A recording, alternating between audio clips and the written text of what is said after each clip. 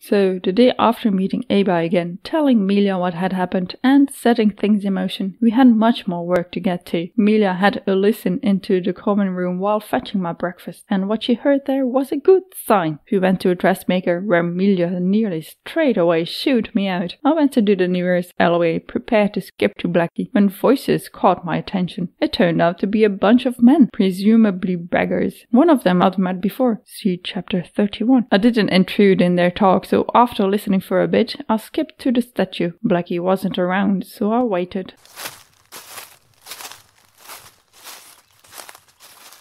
This is Nadec, my adventure, written down in a better way than I can tell it.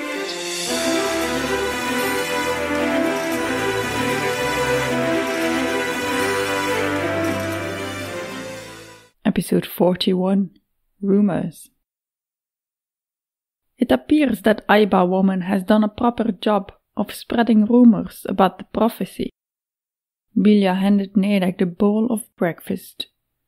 Slow roasted, dark purple, tomatoes and mushrooms, potatoes, beans in a yellow tomato sauce, steamed greens, sausages, probably made from a mixture of beans and flour wash. It looked delicious. Nadec dug in while Melia continued talking.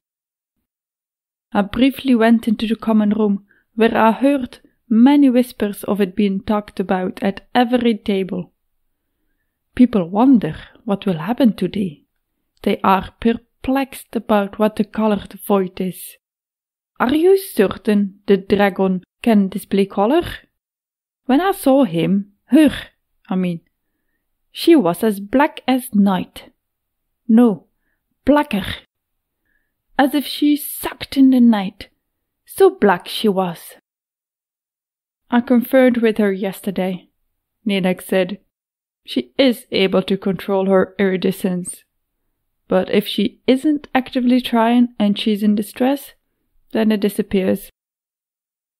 That's what you've seen so far, only a pure black form. Nadec stuffed a potato in her mouth, thinking about the gambles they'd taken while writing the prophecy. She hadn't known for sure if Blackie could control her iridescence, but she had been certain it could change. Nadec ignored her inner voice talking about the silliness of this whole idea and how everything was doomed to fail. She forced herself to repeat in her head things would work out. Worst case scenario, she'd receive the crown without the people's support. The main thing she had to do was stay alive, which probably would have been easier while hiding, instead of throwing up all this fuzz. She took a deep breath. You're certain Farink will be able to produce all the chocolate we need? It was the third time she asked this, but she found it difficult to trust people she'd never met before. While she'd been away talking to Blackie, Melia had gone to the chocolate production building to talk to Farink. He said he will, so he will. He is to be trusted, mistress. Melia's voice changed in that last sentence, as if a deeper meaning hid in her words.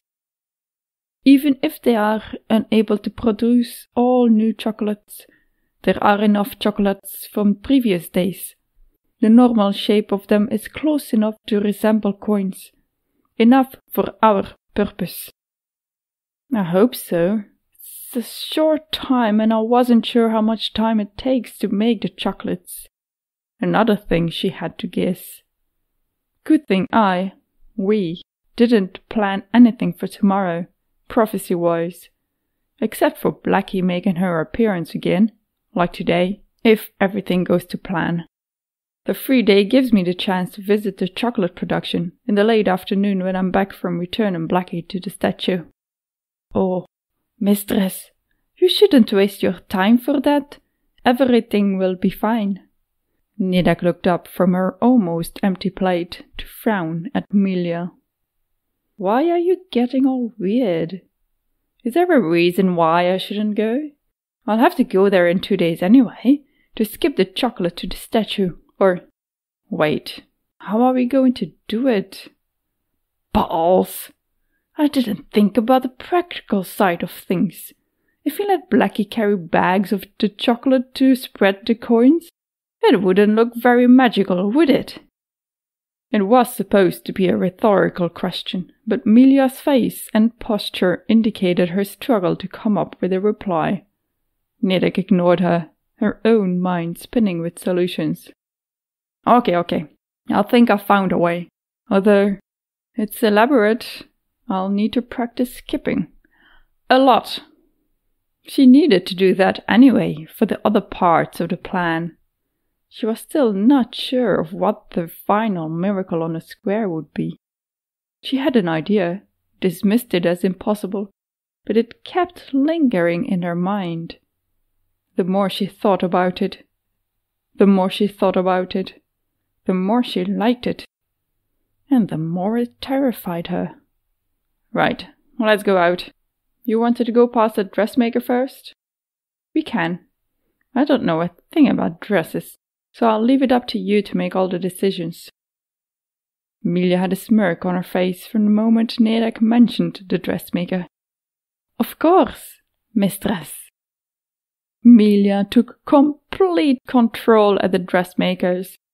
After letting the seamstress take her measurements and allowing Nadec to point towards fabrics she liked, Melia all but shooed her out. Nadec glared towards the closed door. She thought about going back in, if only to annoy Melia. Instead, she turned away from the shop and looked for the closest empty alleyway. When she was satisfied no one on the street could see her, she began the process of skipping. Voices stopped her.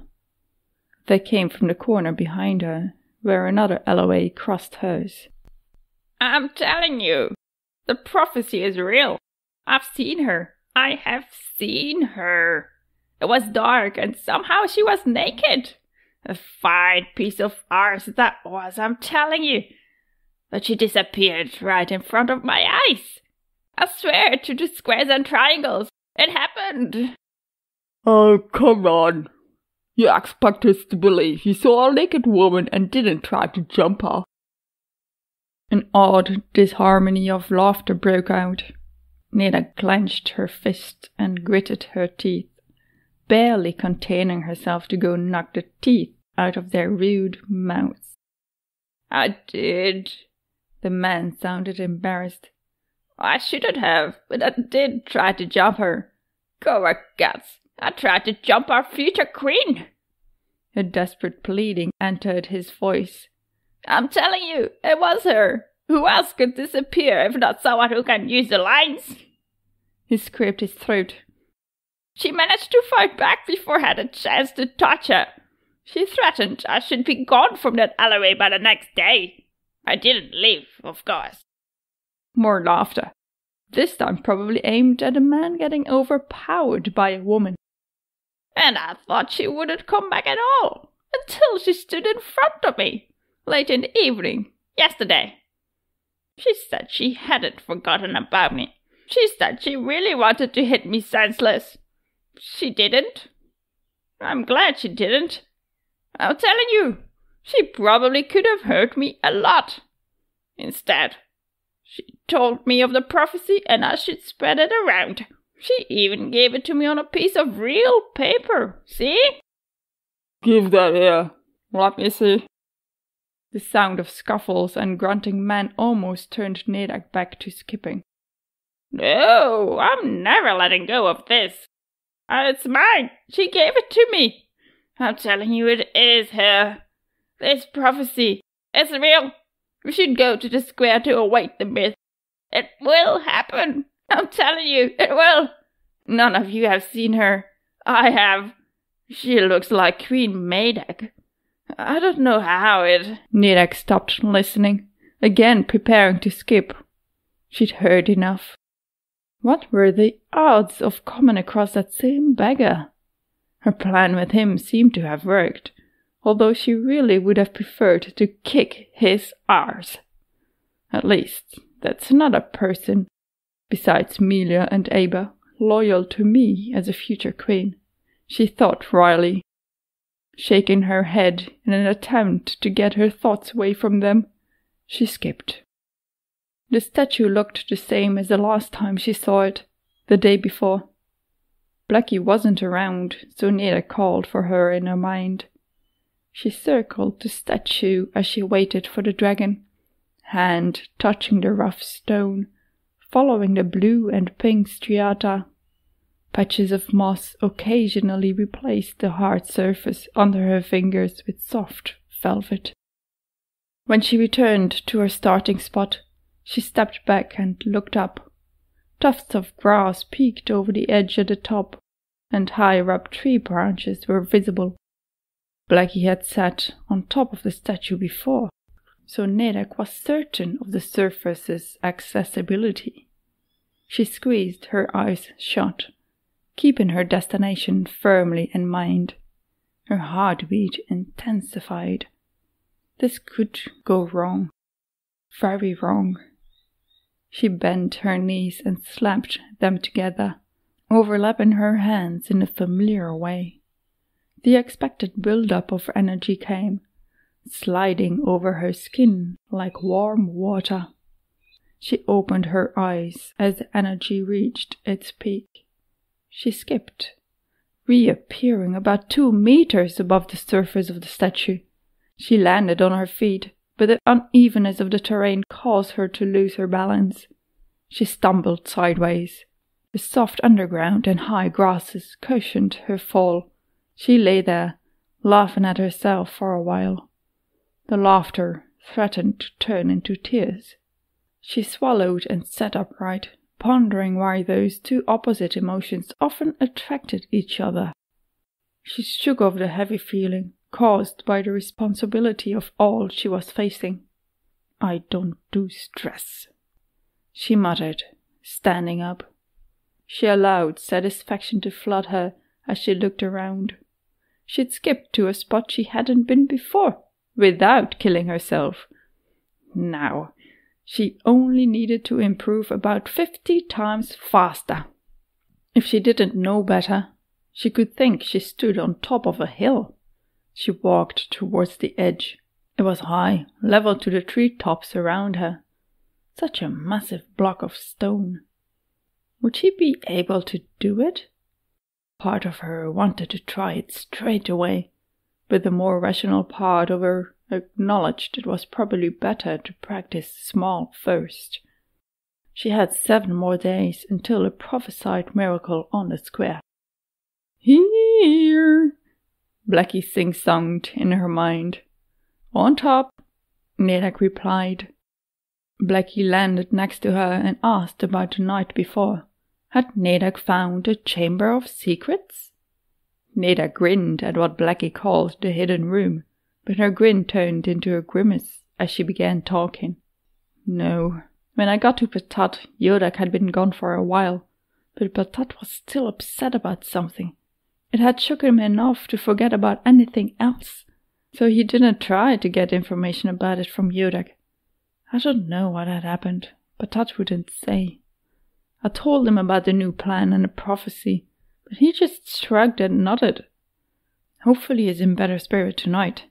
If not, I may rethink our plan for the 5th day until coronation. As far as I know, they're still going to open up his guts that day, and it would be a brilliant performance to rescue him in the nick of time. But I don't want him feeling miserable, so if that means rescuing him earlier, then that's what I'll do. It's more important than making some false prophecy come true. Rescuing him shouldn't be too hard. The guards were there this time, but they were at the door. When I skip straight in the room, they don't see me. Just need to be quiet. Anyway, that's for later. Let's practice for today and the next days. I need to work on my aim. We have a few more hours until Myth is supposed to appear in the sky." Blackie perked up. Her scaled skin was already iridescent. Being out here must be good for her, but as Nadec watched, the colors deepened and grew more metallic.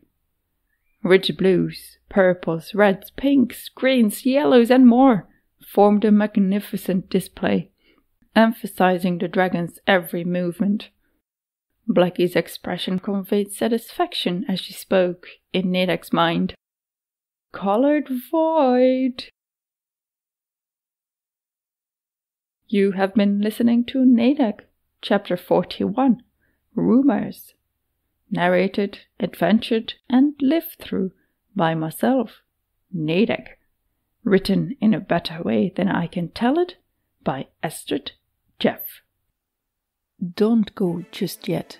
We've got bloopers coming up. It appears that Eyebrow Woman has done a proper job of spreading to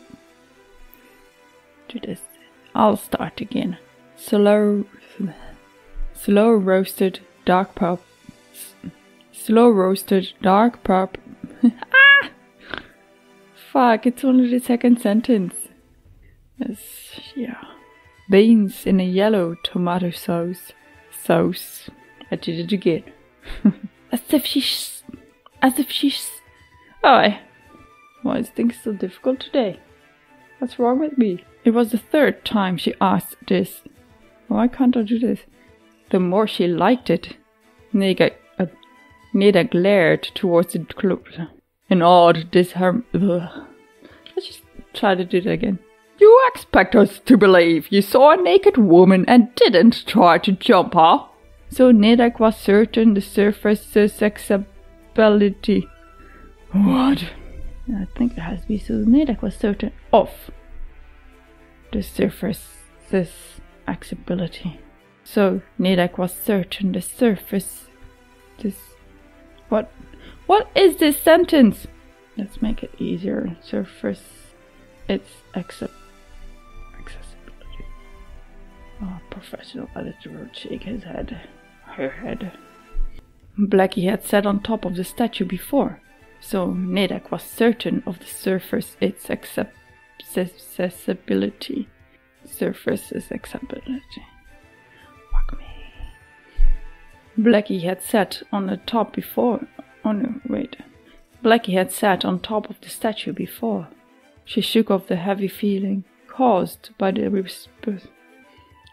Level to the treetops. Ah, the little insight.